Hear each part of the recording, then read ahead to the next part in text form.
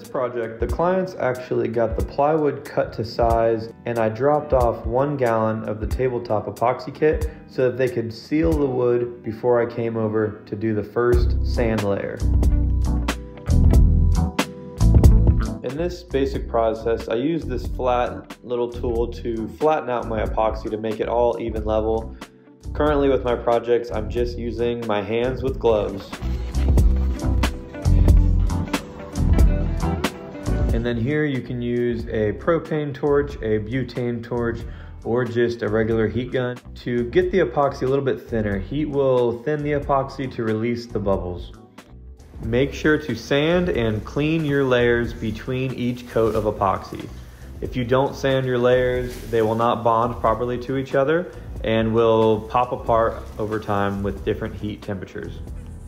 Fish, turtle, manta ray, some more fish, hammer, chasing. Look at that, look at those ripples in the sand.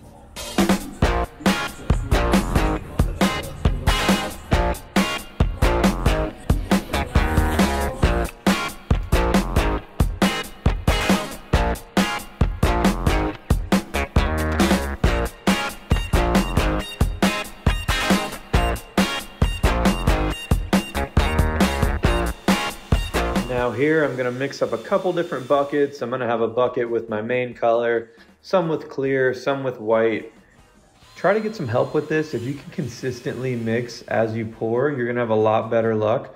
Unfortunately with this project, I was working alone, so I had to do what I could and I made it work.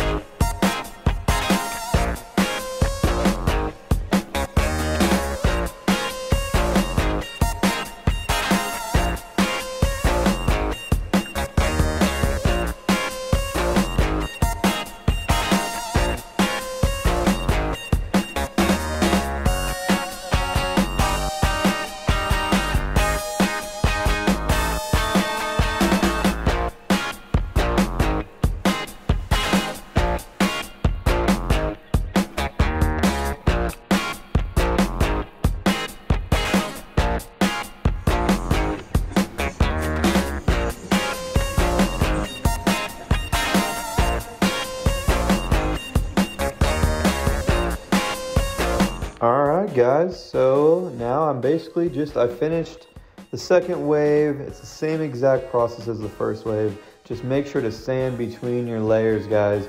Clean it off, make sure there's no dirt, debris, oils from your hands, anything like that. You want a nice layer to stick.